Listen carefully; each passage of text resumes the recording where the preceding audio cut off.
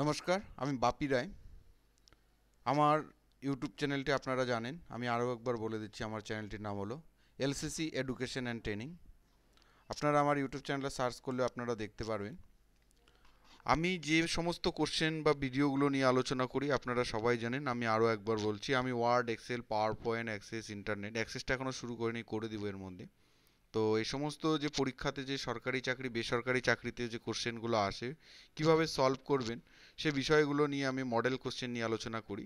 এবং আশা করা যায় যে কোশ্চেনগুলো আমরা যে সিরিজগুলো নিয়ে আলোচনা করছি এর মধ্যেই কোশ্চেনগুলো কিন্তু আসছে।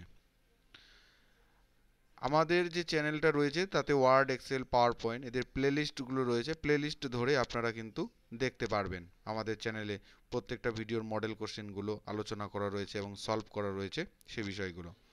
আজকে আমি মাইক্রোসফট ওয়ার্ডের উপর একটা ভিডিও নিয়ে এসেছি। সেই ভিডিওটা একেবারেই আলাদা বলতে পারেন, একদম খুব কন্টেন্টটা একই রকম, অন্য রকম, একদম অন্য ধাঁচের। এরকম কন্টেন্ট সচরাচর কমই পাওয়া যায়। তো আজকে আমি আলোচনা করছি যে কোশ্চেন মডেলটা। এরকম যদি কোশ্চেন না জানা থাকে তাহলে এমএস ওয়ার্ডের উপর পরীক্ষায় কোশ্চেন পরীক্ষা দিতে পারবেন না, কারণ যদি না জানা থাকে। আর সচরাচর আমি মনে করি আপনাদের বলবো যে বেশিরভাগই লোকের যারা ইনস্টিটিউট থেকে শেখেন দেখবেন এই সমস্ত কোশ্চেনগুলো এড়িয়ে যায়। তো কিন্তু এই কোশ্চেনগুলো পরীক্ষাতে খুবই আসে এবং আমরা বিষয়গুলো কিন্তু চোখে নজরে পড়ার মতো। তো কথা না বাড়িয়ে আমরা শুরু করব। আর একটু আপনাদের কাছে বলবো, আমার ভিডিওগুলো দেখেন আপনারা, অবশ্যই আপনাদের কাছে রিকোয়েস্ট করবো আরেকবার, ভালো লাগলে লাইক করবেন বা না লাগলে ডিসলাইক করবেন। আর আমার চ্যানেলটা যারা প্রতিনিয়ত ফলো করছেন তারা অবশ্যই সাবস্ক্রাইব করবেন, কারণ এইরকম ভিডিওগুলো সবসময় পেতে থাকবেন যারা সরকারি বেসরকারি পরীক্ষায় চাকরির প্রস্তুতির পর্বগুলো দিচ্ছেন।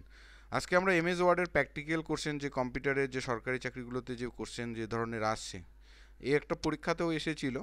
তো সেই বিষয়টা নিয়ে আমরা আলোচনা করব। যারা সিপিটি টেস্ট দিচ্ছেন পরীক্ষাতে তাদের জন্যও রয়েছে ভিডিওগুলো, বা data entry, block data manager, public health manager, epidemiologist, নানা রকমের যে ডিপার্টমেন্টে ডেটা এন্ট্রি অপারেটর নিচ্ছে। সো কীরকম কোশ্চেন হচ্ছে সবার জন্যই কম্পিউটারের কোশ্চেনগুলো নিয়ে প্র্যাকটিক্যাল টেস্টে আলোচনা করছি। আমরা আজকে কোশ্চেন নিয়েছি এমএস ওয়ার্ডের উপর।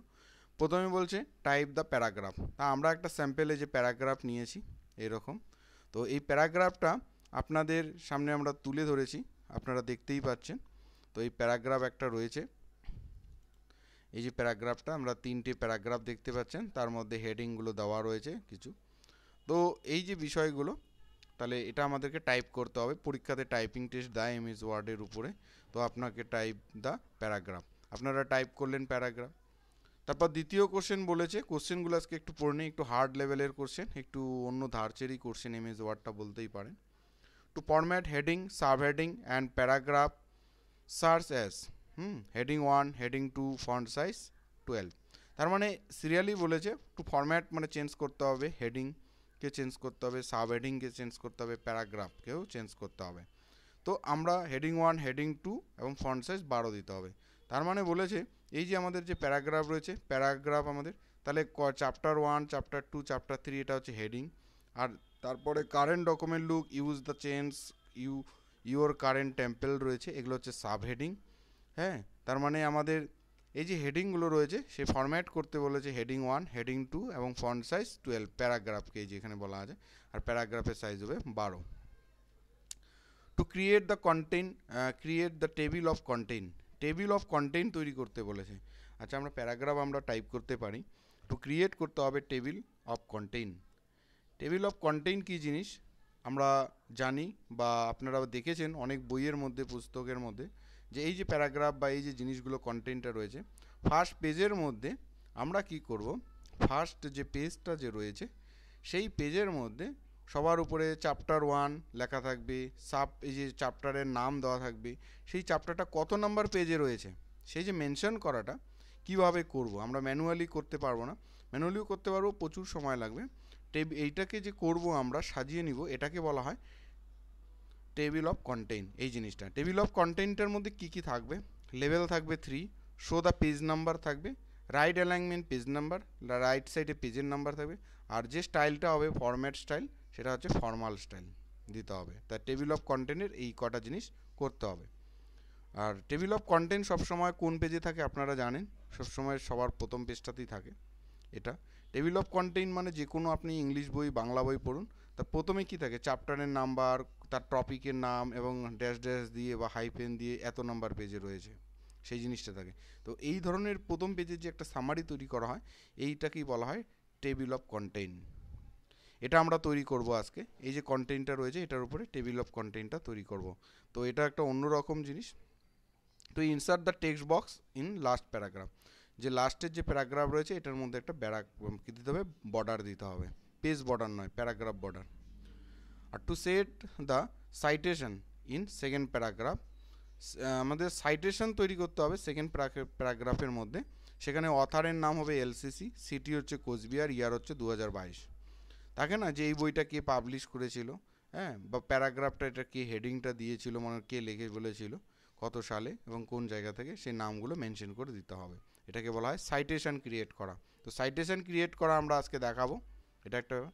আর টু রিনেম চ্যাপ্টার, হ্যাঁ, টু রিনেম করতে হবে chapter two chapter 3 and update of table contain.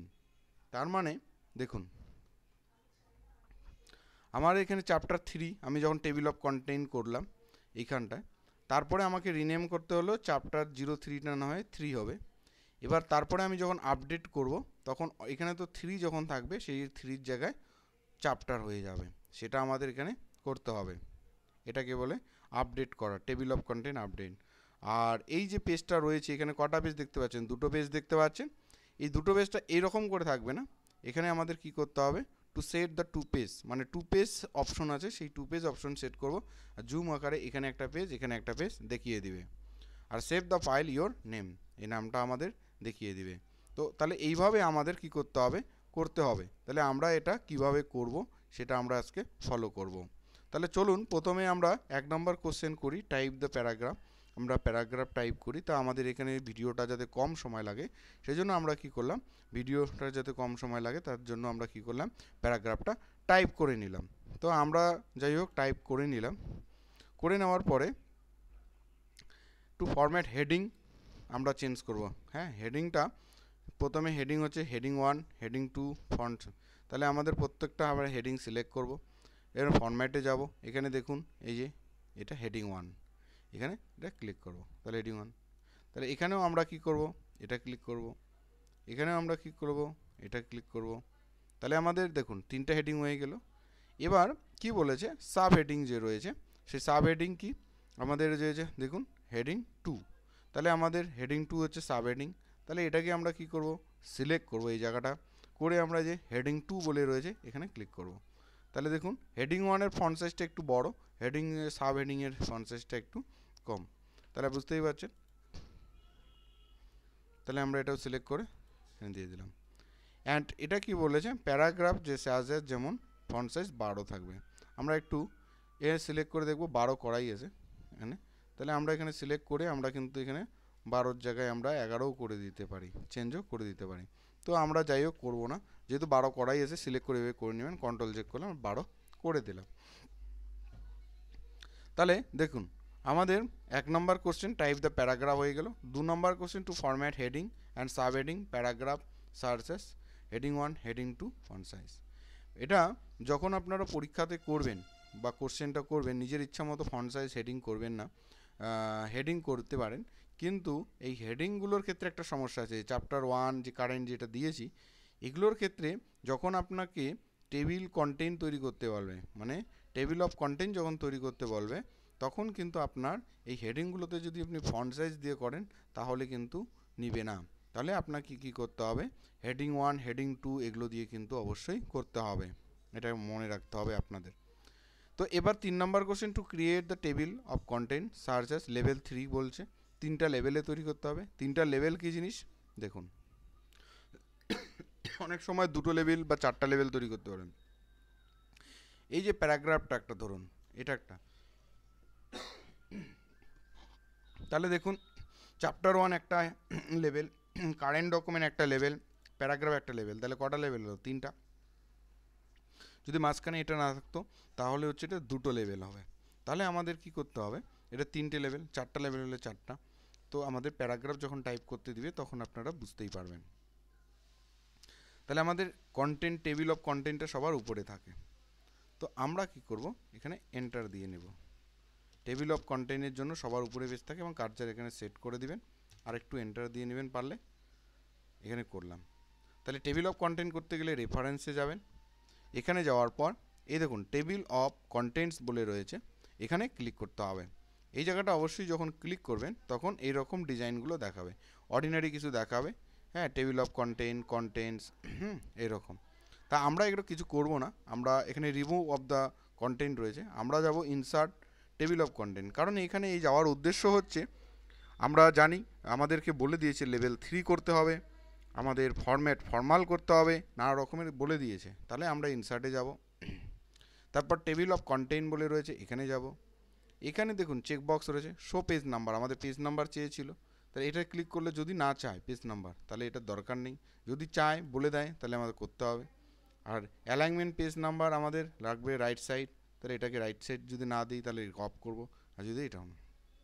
তারপরে টেবিল ট্যাব লিডার হচ্ছে এই যে দাগগুলো, এটা আমি দাগের পরিবর্তন করে অন্য দাগও দিতে পারি, তা আমি এটাই দিয়ে দিলাম, আমাকে ট্যাব লিডারের সম্পর্কে কিছু বলেনি। আর আমাদের ফরম্যাট সম্পর্কে বলেছে কি, আর লেভেল সম্পর্কে বলেছে। ফর্ম্যাল সম্পর্কে আমরা এখানে দেখুন অনেক রকমের আছে, তো আমাদের ফর্মাল বলেছে, এখানে দিব। শো লেভেল হচ্ছে 3 দিয়ে দিব, অ্যান্ড ওকে করব। তাহলে দেখুন আমাদের চলে আসলো এই যে, তাহলে আমাদের এই জিনিসটা চলে আসলো চ্যাপ্টার 1, হ্যাঁ, কারেন্ট ডকুমেন্ট লুকস, কোনটা কত নাম্বার পেজে রয়েছে। চ্যাপ্টার 3টা দেখুন 2 নম্বর পেজে রয়েছে সব। তাহলে এটা এরকম করে যখন আপনার 10 পেজ, 20 পেজ, 100 পেজ, 200 পেজ হবে, তখন এই জন্যই কিন্তু টেবিল অফ কন্টেন্টটা করা হয়। আচ্ছা, যাই হোক, এবার আমাদের টেবিল অফ কন্টেন্টটা হয়ে গেল। এই জিনিসটা আমাদের একটু এটাকে তুলে দিই, তাহলে আরও ভালো লাগবে জায়গাটা।